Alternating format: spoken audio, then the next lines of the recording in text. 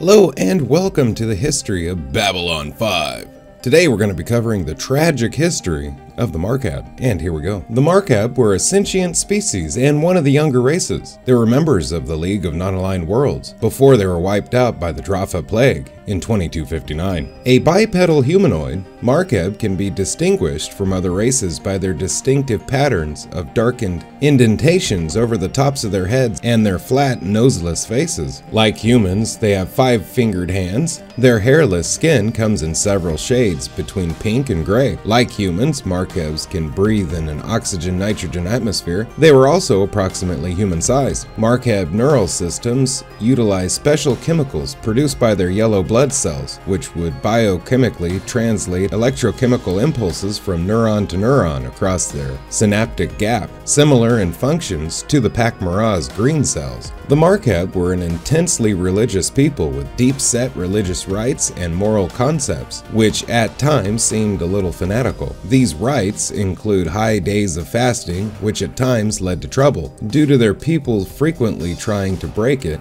and priests catching them. Other rites are the use of psychotropic drugs to enhance their religious experience. However, these experiences can cause them to lose control. They also have a legendary story of an ancient island of Drafa, whose people were struck down by their excess and immorality. The story was told to them as children, and they were reminded about it as adults. In reality, this was a deadly plague, named after the island, that wiped out the entire population. But the people came to believe that only the immoral would die from it. The Markab had a strict moral code, fearing that immorality would bring down the wrath of the gods. Such was taboo surrounding immorality, or even implied immorality, that whole families could be scandalized and labeled as unclean. It was even believed possible that associating with the immoral could somehow contaminate an otherwise moral person. It was this culture trait that would ultimately doom the species in 2260. When Babylon 5 was created in 2257,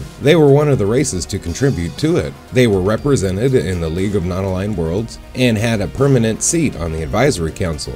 Their voice and influence must have been important, since a representative of theirs was shown with the Speaker of the League in a meeting with Jeffrey Sinclair in 2258, discussing the cooling of tensions between the League and Earth over the Deathwalker affair, which at the time seemed to be a major diplomatic crisis. In 2259, the Drafa Plague, after nearly a year of quietly spreading, finally came to a head on their homeworld and abroad. Only on Babylon 5 did the disease come into full focus with the help of Dr. Stephen Franklin and his staff, and the assistance of a relatively open-minded Markab physician, Dr. Lazarin. Despite their best efforts and without assistance from the local Markab who refused to even talk about the illness, the plague consumed the Markab species. The plague was prevented from spreading among the alien population with a serum developed by Franklin and based on input provided by Lazarin before his own death, but it was too late. All Markab perished everywhere, save for some isolated areas. This effectively ended the power of the species,